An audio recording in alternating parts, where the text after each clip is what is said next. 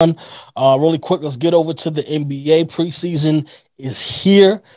We had Nets Lakers yesterday, and then today there's a whole bunch of preseason games going down. So I mean, basketball is back once again. However, there are still a few players who will be missing some games. One guy that we thought was gonna miss some games, but he wasn't 10 toes down, and he kind of punked out after he realized he was gonna be losing 9 million or close to $9 million if he didn't get vaccinated. And that was Andrew Wiggins of the Golden State Warriors. We let you guys know it was last week's show that he had put in for a religious waiver, so he did not have to take the COVID vaccine. When he was denied that, I thought he was gonna wait it out, but it didn't take much longer. Once they start putting out them numbers of how much he was going to lose if you didn't play in any home games, he changed his tune really quick. But Kyrie, our main man from Brooklyn, or not from Brooklyn, but out of Brooklyn right now, he's still holding on to his he's not getting vaccinated stance.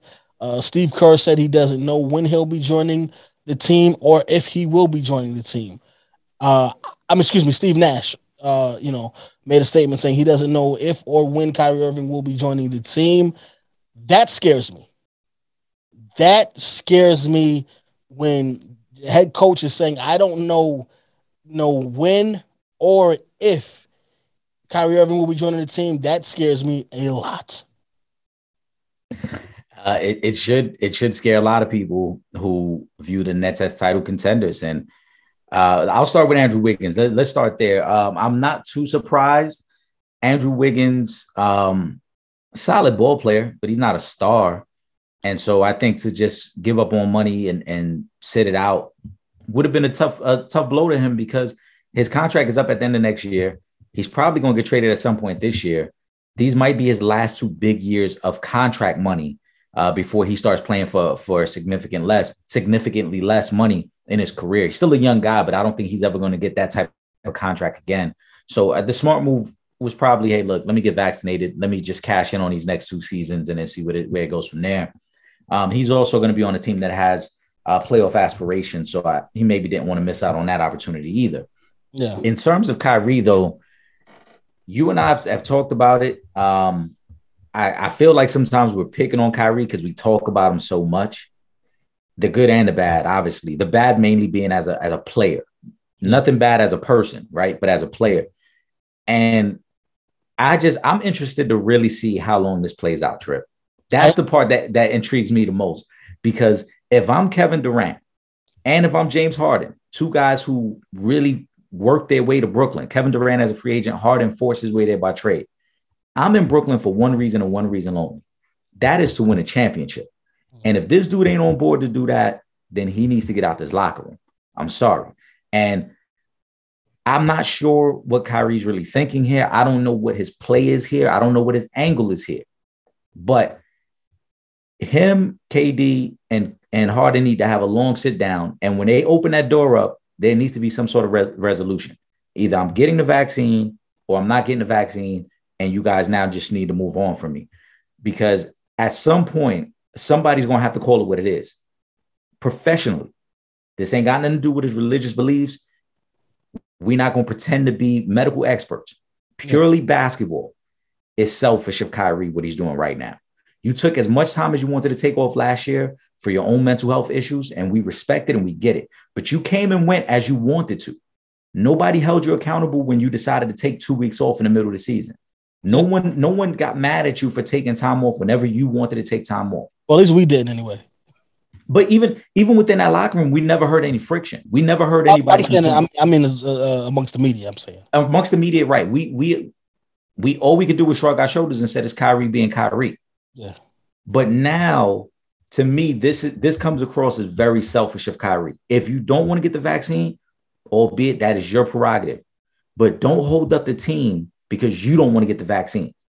That's when you need to say, just come out and say, I'm not getting a vaccine and I'm not playing this season. And you guys trade me or do whatever you want to do moving forward. But don't start to hold the organization hostage now where they're trying to basically negotiate with you to get you into camp. Because how the hell are they supposed to prepare for a season that you may miss 50 plus game, 50% of the season? Yeah, and that's my thing, and I think that, because the fact that, you know, we don't just pick at Kyrie Irving. Okay, when Kyrie is in his regular life outside of basketball, we speak very highly of Kyrie Irving.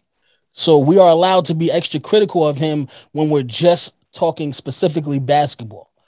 I don't care whether you get the vaccine, whether you don't get the vaccine, but there is no way that your head coach should make a statement saying that we don't know when or even if Kyrie Irving will be reporting.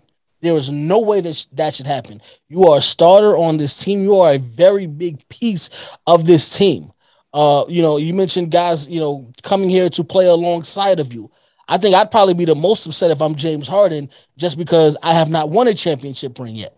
Kevin Durant has several. So, maybe for him, he might feel a little bit differently. And him and Kyrie are actually really close friends. So maybe he feels a little bit differently. Who knows? But I do feel like, as a teammate, as an employee of the Brooklyn Nets and of the NBA fraternity, I think that you owe it to your, not only your teammates and your coaching staff, but I think you owe it to these people to say whether or not you plan on getting vaccinated. There should not ever be a situation where your head coach has to come out and make a statement because he's being bombarded because of you and he does not know what's going on. I think that is very selfish of you as a player, and you need to fix that right now. I don't want to hear, I need my privacy, this and that. There's no privacy when it comes to whether or not you're going to get vaccinated, because guess what? The Barclays Center is not changing their stance on the vaccine. You cannot get into that building. Madison Square Garden, they are not changing their mind on their stance on the vaccine. You cannot get into those buildings. You have to understand that New York was hit the hardest out of every state in the United States of America by COVID. So they are very right, and it is their right to say, we do not want anyone in this building who is not vaccinated. I get it. Okay, I understand you might not want to put the vaccine in your body, and it's unfortunate that you play for a team that has a stadium that you have to be vaccinated to enter, but you owe it to your team, you owe it to those guys in that locker room to tell them where you stand. Well said, bro. You're right. You can't play limbo with it. If you don't want to get the vaccine, that's fine.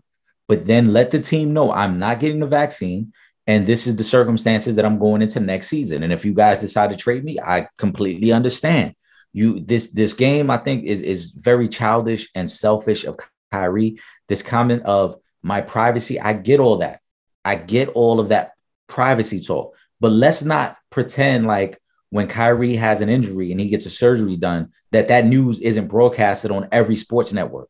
You weren't concerned with your privacy when you got knee surgeries, when you've gotten injections, when you've sat out a season. You know what I'm saying? You weren't concerned with your privacy then. So if you don't want to get the vaccine, just say that. And kudos, I want to commend Jonathan Isaac, because he articulated it very well as to why he doesn't want to get the vaccine. And I respect that. Yeah. But he is telling his team, I'm not getting the vaccine. Yes. In his case, one, obviously he's not playing for a team that's playing for a title. So there's not going to be the same backlash there. But he also does not play in a city and state that is mandating everyone who come into the arena be vaccinated. As you highlighted, Trip, New York has those mandates. If Kyrie expects to play any game in Brooklyn or Madison Square Garden in Manhattan, he's going to have to be vaccinated. Either that or get traded somewhere else. Oh, and guess what? You kind of make it impossible for a team to trade for you when you say, if you trade me, I'll retire. So now you really just you got your team in a bad way, because they don't know if you're going to actually play this season, or at least the home games anyway.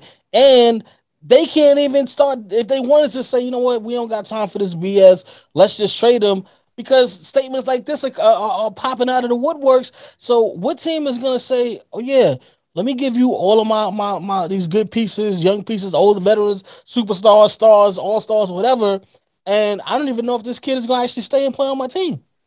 Who's doing that? Who's making a trade? Especially, we talked about a potential Ben Simmons for Kyrie Irving swap. If I'm Philly, Are you out of your damn mind? I'm not about to trade this Ben Simmons for Kyrie Irving, and I'm not even sure he's actually going to play on my team. I'd be crazy to do that. So now you really got your team in a bad way. So listen, man, Kyrie, I'm sorry, man. Love you for what you do off the court, but bruh, you got to get it together on that court. You know you owe it to your teammates, man. It's not just you. It's very selfish right now how you handling this situation. You know, shoot, at least Kevin Durant, you got to at least have that conversation with Kevin Durant because y'all came there together. That's your closest friend. You know what I'm saying? Like, let him know what's up. But again, you know, there's just no way Steve Nash should be up here talking about, I don't know when or if Kyrie is going to be joining the team. I 1000% agree. Like, you at least owe that to KD.